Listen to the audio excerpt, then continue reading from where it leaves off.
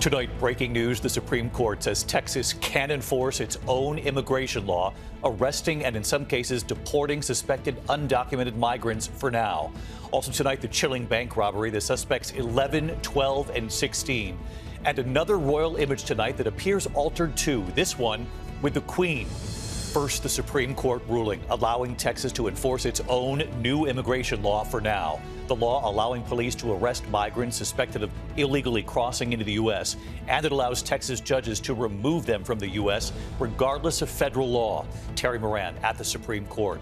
Tonight, after a horrific racial attack, 2 former deputies sentenced, part of a group of white officers accused of torturing 2 black men, shooting one of them and beating them. Tonight, one of those officers getting 20 years in prison. And what the judge said today while handing down the sentence. The race for president, and tonight, Donald Trump saying Jewish Americans who vote for Democrats, quote, hate their religion and should be ashamed of themselves. The White House responding tonight and Trump doubling down on his comments. Rachel Scott reporting. One of Donald Trump's former aides, Peter Navarro, sent to prison today despite trying to appeal it all the way to the Supreme Court. 24 hours after President Biden urged Benjamin Netanyahu against the offensive in southern Gaza into Rafah, what Netanyahu is now saying tonight back up in Israel. The crisis in Haiti, our team is there. The U.S. State Department warning Americans in Haiti to be ready for possible chopper evacuations, to be ready to get to the U.S. Embassy if needed. Our Matt Rivers tonight showing us the scene, though, at the U.S. Embassy. Back in the U.S. tonight, that alarming bank robbery, the FBI arresting 3 suspects, just 11, 12, and 16. The new royal image tonight making news already, now a second one reportedly altered, this one with the Queen. What's been spotted and what's going on here amid questions about Princess Catherine and that new video showing her out with Prince William? And longtime ESPN anchor Hannah Storm with our Robin Roberts tonight, revealing her battle with breast cancer, how she learned, no family history, what doctors discovered, and her message tonight with 3 daughters of her own. From ABC News World Headquarters in New York, this is World News Tonight with David Muir. Good evening, and it's great to have you with us here on a Tuesday night. We begin tonight with this new ruling from the Supreme Court allowing Texas to take action on its own when it comes to illegal immigration, allowing Texas to arrest people suspected of crossing into the U.S. illegally, and in some cases allowing Texas to deport them. It comes after a major clash between the Biden administration and Texas Governor Greg Abbott. Late today, the Supreme Court had a 6-3 ruling, the 6 conservative-leaning justices ruling in favor of the Texas governor. The court lifting the stay, the hold on that state's controversial new immigration law for now. The Biden administration calling the law unconstitutional and a clear violation of federal authority. So what does this mean, the immediate change on the ground in Texas? ABC's Terry Moran, who has covered the Supreme Court for years, leading us off from the court tonight. Tonight, authorities in Texas can now, on their own, arrest people who they suspect are migrants here illegally, regardless of federal law, and even send them to Mexico. The Supreme Court's conservative majority granting Texas that green light for now to enforce its controversial immigration law. In a 6-3 order, the High Court rejected a request by the Biden administration to intervene and place the law, SB 4 as it's called, on hold while it is challenged in the lower courts. The Biden administration argues the Texas law is an infringement on the federal government's exclusive authority over immigration law, a power grounded in the Constitution and affirmed by the Supreme Court. Tonight, Texas Governor Greg Abbott called the court's order a, quote, clearly positive development. But in a concurring opinion, conservative justices Amy Coney Barrett and Brett Kavanaugh made clear that this is not the last word. They want the lower appeals court to render its judgment first on SB 4, and then the Supreme Court can review that. But in a scathing dissent joined by Justice Ketanji Brown Jackson, Justice Sonia Sotomayor warned that the court's order invites further chaos and crisis in immigration enforcement. Sotomayor adding, this law will disrupt sensitive foreign relations, frustrate the protection of individuals fleeing persecution, and deter non-citizens from reporting abuse or trafficking. The ruling comes as federal migrant apprehensions across the southwest border reached an average of 4,200 daily, a sharp decline from the peak of nearly 11,000 in a single day back in December. So now this case goes back to the U.S. Court of Appeals for the Fifth Circuit with a nudge from some of the justices to move quickly. And that could mean this Texas law could be back before the Supreme Court soon, perhaps within days. Still, the White House tonight is saying that the court's order today will, quote, sow chaos and confusion at the border. David? But not over yet, as you point out. Terry Moran leading us off tonight. Terry, thank you. We turn now to that chilling case that made national headlines, a horrific racial attack in Mississippi. Tonight, 2 former deputies sentenced, part of a group of white officers accused of torturing 2 black men, shooting one of them and beating them. Tonight, one of those officers getting 20 years in prison. Today, the judge calling the crimes, quote, egregious and despicable. Here's ABC's Faith Abubey. Tonight, 2 former Mississippi Sheriff's deputies sentenced for their role in the brutal and racially motivated torture of 2 black men. Deputy Hunter Elward getting 20 years. Lieutenant Jeffrey Middleton sentenced to 17.5 years.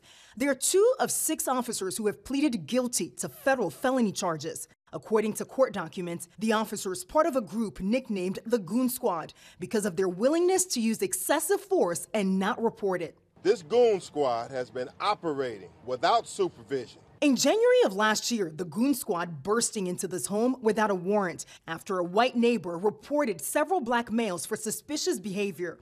Michael Jenkins and Eddie Parker placed under arrest in their own home without any evidence of a crime. Prosecutors say the officers then repeatedly tased the 2 men, calling them racial slurs, beating them, and even sexually assaulting them over the course of 90 minutes. Deputy Elward shooting Jenkins in the mouth, execution style, nearly killing him. And as he lay there bleeding, investigators say the 6 officers conspired to cover up their actions, even planting drugs and a gun. Can you imagine the abject terror those 2 victims must have felt? Today, Elward apologizing to the victims. I feel like you get exactly what you did. Eddie Parker saying he still suffers. What's done already, man, can't be erased, man, can't be taken back. I relive this every day. And David, the rest of the officers will be sentenced tomorrow and on Thursday. All 6 are facing additional sentencing on state charges at a later date. David? Faith Abubey reporting tonight. Faith, thank you. We turn now to the race for the White House, and tonight Donald Trump saying Jewish Americans who vote for Democrats, quote, hate their religion and should be ashamed of themselves. The White House responding tonight and Trump doubling down on what he said. Here's Rachel Scott. Tonight, Donald Trump under fire from some of the nation's top Jewish leaders after saying that any Jewish person who votes for Democrats hates their religion. Any Jewish person that votes for Democrats hates their religion, they hate everything about Israel, and they should be ashamed of themselves because Israel will be destroyed. Today, Senate Majority Leader Chuck Schumer, the nation's top Jewish elected official, denouncing Trump's comments as reprehensible and dangerous. To say you hate Israel or your religion because you have one political view over the other is sick, it's hateful. It is unadulterated anti-Semitism.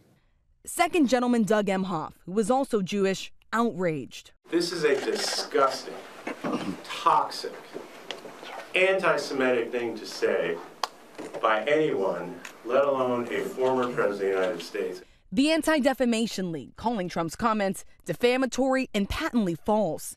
And a White House spokesperson saying there is no justification for spreading toxic, false stereotypes that threaten fellow citizens. None. Late today, Trump doubling down. I think that the Democrats have been very, very opposed to Jewish people.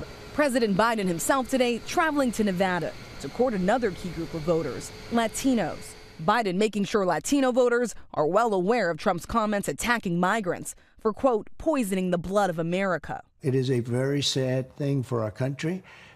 It's poisoning the blood of our country. The president firing back in an interview with Univision. He said immigrants are poisoning the blood of this country. This guy despises Latinos.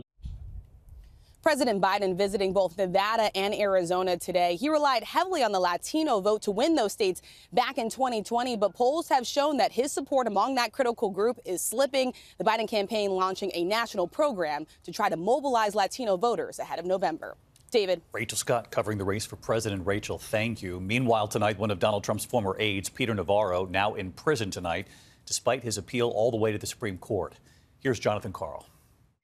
Tonight, former White House advisor Peter Navarro became the first senior Trump administration official to go to prison. You gotta stop meeting like this. Convicted of contempt of Congress for refusing to cooperate with the January 6th committee. This is the partisan weaponization of our judicial system. He'll be spending up to 4 months in a low-security prison in Florida, where most of the inmates are elderly men convicted of white-collar crimes.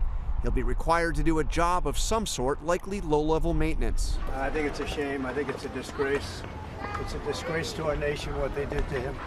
This comes as Trump is calling for the prosecution of his political enemies, including former Congresswoman Liz Cheney, who led the January 6th committee. He says Cheney, quote, should go to jail. Please rise for the horribly and unfairly treated January 6th hostages. And at Trump rallies, he stands to salute the national anthem sung by inmates in prison for what they did on January 6th. Trump calls those people who attacked the Capitol patriots, suggesting he'll pardon them on his first day in office. Over the past couple of years, many Republican leaders have sought to minimize or even forget about what happened on January 6th, but not Donald Trump. As he embraces those who attacked the Capitol, he is increasingly putting January 6th at the center of his 2024 campaign. David? John Carl again tonight. Thank you, John. On Capitol Hill today, 2 former top military commanders were grilled before House lawmakers over the deadly U.S. withdrawal from Afghanistan. 13 U.S. service members and 170 Afghan civilians were killed in a suicide bomb attack at the airport in Kabul. That was back in August of 2021. Former chairman of the Joint Chiefs of Staff, Mark Milley, and retired General Kenneth McKenzie placed blame on the State Department for waiting too long to order evacuations. Milley acknowledging he doesn't know the exact number of Americans or Afghans who helped the U.S. trying to escape the Taliban who were left behind. Tonight, 24 hours after that phone call between President Biden and Israeli Prime Minister Benjamin Netanyahu, Biden warning Netanyahu against the offensive in southern Gaza into Rafah. What Netanyahu is now saying tonight. ABC's back up and from Israel. Tonight, just hours after that phone call between President Biden and Israeli Prime Minister Benjamin Netanyahu, during which Biden warned Netanyahu a ground invasion in Rafah would be a mistake, the Israeli leader doubling down, telling lawmakers here in Israel there's no alternative. His defiant comments coming after that blunt warning from Biden, the two speaking for the first time in over a month. Yesterday, Netanyahu agreeing to hold off on a ground operation until consulting with U.S. officials in Washington about an alternative approach aimed at protecting civilians. Overnight, these aid trucks rolling into northern Gaza, where the UN says famine may have already begun. The Israeli government, and I met with a very senior person today, they insist there is no starvation in Gaza. We are seeing vulnerable people suffering every single day. We're seeing a trickle of aid when we need a tsunami of food assistance. David, Israel believes about 5 Hamas battalions plus Hamas's leader are holed up in Rafah, which is one reason a senior Israeli official tells me tonight there is no world in which Israel does not go ahead with this offensive, despite what the president says. David. Matt Gutman in Tel Aviv for us. Thank you, Matt. In Haiti tonight, the U.S. State Department is now warning Americans in that country to be ready for possible evacuations, to be ready to get to the U.S. Embassy. But our Matt Rivers on the ground there showing us what that journey might be like, the situation just outside the U.S. Embassy tonight. Tonight, with Haiti spiraling deeper into chaos, the State Department sending a letter to Americans here in Haiti, telling them to be ready for possible helicopter evacuations from the embassy in Port-au-Prince. But today, we saw firsthand just how dangerous even getting to that embassy can be. That building right there is the U.S. Embassy in Port-au-Prince, and there has been gang fighting across this entire area. But if you come with me this way, you see that gas station just down the road there? That's how close the gangs have managed to get. The distance between that point and the embassy, no more than a quarter mile. This chaos forcing thousands from their homes. This makeshift shelter here just a few weeks ago was a government building. We walk in and see them, families sleeping on the floor. Marie-Lina Leon and her 11-year-old son, Fabien, desperate for food. How difficult has this been for you and for your son? It's very difficult to feed him, Marie-Lina tells me. People here are dying one death, hunger. David, Americans being told they'll be given just 1 day's notice prior to any potential flight out, and that they'll have to make it to the embassy at their own risk. David? All right, Matt Rivers in Haiti for us again tonight. Matt, thank you. We turn now to London tonight, where yet another royal image is making news. Another photo reportedly altered, this one with the Queen. What's been spotted in that image? And of course, the bigger question here, what's going on? ABC's Maggie Rulli in London tonight. Tonight, Kensington Palace and the Princess of Wales under fire again, accused of doctoring family photos. Now this photo, the palace says, was taken by the princess in 2022 under scrutiny. Getty Images suggesting it could be digitally enhanced. It adds to the narrative that people feel that they can't be trusted and that they're concerned about what they can believe. Getty reviewing images provided by the palace after Kate apologized for manipulating this photo, only adding to the speculation about her well-being. Though this footage, obtained by TMZ, appears to show Kate and her husband, Prince William, grocery shopping near their home in Windsor Saturday. Photography experts interviewed by ABC News pointing out clear signs of editing in this family portrait featuring the late Queen. Look at the Queen's skirt here. The pattern does not line up. Same with the couch. The stitching doesn't match. And these blurry outlines of Prince Louis's left ear and chin suggesting his face could have been lifted from another photo. And David, one photo expert told us it's possible that photo is a composite. And now Getty's going back and reviewing all images provided to them by the palace. David. All right, Maggie Rulli in London. This isn't going away. Maggie, thank you. When we come back here, the chilling bank robbery here in the U.S., the three suspects, just 11, 12, and 16. Also, news tonight about intermittent fasting and your heart. And longtime ESPN anchor Hannah Storm, diagnosed with breast cancer, no family history, telling our Robin Roberts how it was found and her message tonight. Tonight, the FBI in Houston has arrested 3 bank robbery suspects, just 11, 12, and 16. Authorities say they robbed a Wells Fargo bank last week while brandishing a weapon. They went to the teller demanding money. One official saying they are the youngest robbery suspects he's ever seen. When we come back here tonight, the news on intermittent fasting and your heart, and ESPN's Hannah Storm and her breast cancer diagnosis tonight, what she told our Robin Roberts. To the index tonight, and new research finding intermittent fasting may pose risks to your heart, the practice where people eat within an 8-hour window or less. Researchers finding it poses a significant risk of dying from cardiovascular disease. The findings set to be presented at an American Heart Association conference. Experts say more study will be coming on this. Tonight, the lottery jackpot's growing, Mega Millions surging to $893 million now ahead of tonight's drawing. No Powerball winner last night. That jackpot now $687 million for tomorrow night. Good luck.